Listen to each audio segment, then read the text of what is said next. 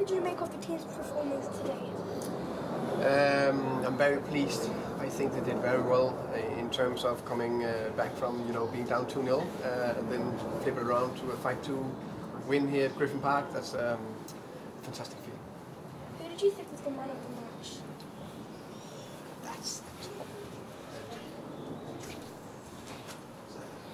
how many can I pick? Only one?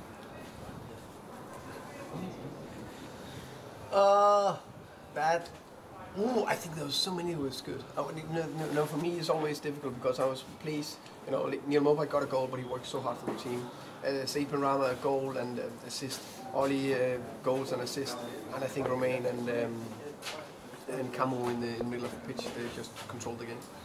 What do you think could have been improved? Not conceding 2 silly goals in the beginning of the game. I would like to avoid that going forward. Okay.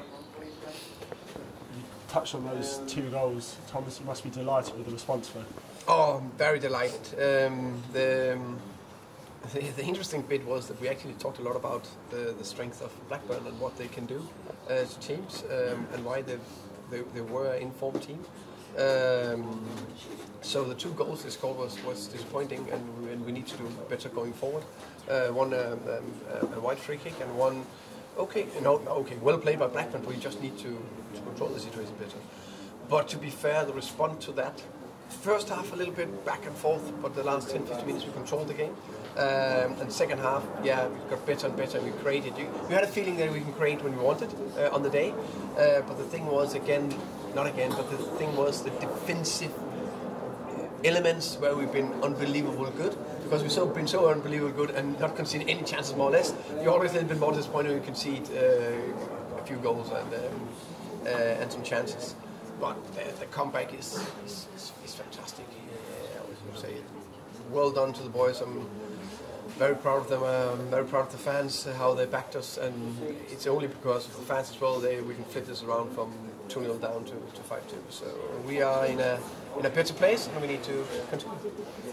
We don't want to go back too far, but there were shades of the Swansea game, down a couple of goals early, but does that show how far this team has come from those days? I just said that to the players in the dressing room. This shows how hard you guys have been working, how hard all of us have been working to change this around. That they were cool, body language was good, talking, just staying in the game no matter what happened.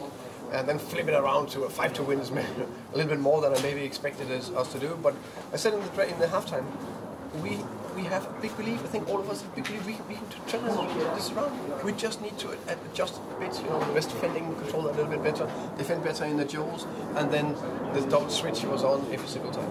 You spoke in pre-match about how you want to take a little bit from Conte, a little bit from Klopp, a little bit from Edwards. What bits of them did you see in that game today? I would say the rest defending from Conte was not top. The no defending from Simone was not top.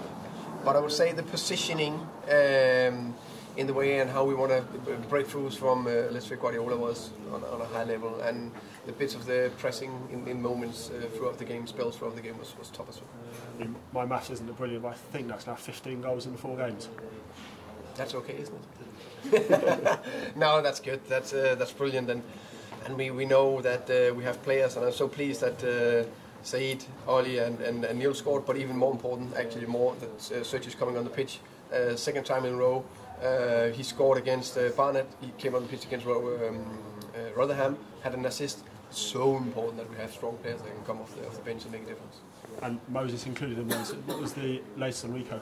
I don't know exactly the latest. It was an ankle injury. We don't know how. If maybe only a couple of days. I'll know more tomorrow. And this just keeps momentum bubbling over.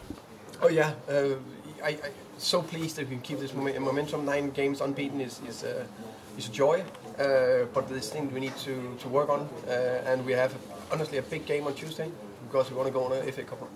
You mentioned how important the fans were today as well, but how important was your little assistant head coach as well? I would say Era. She made the difference. Without her, we couldn't have flipped this around. I've never done it on my own, so this is the first time we went from a 2-0 down to a 5-2 win. So big credit to her.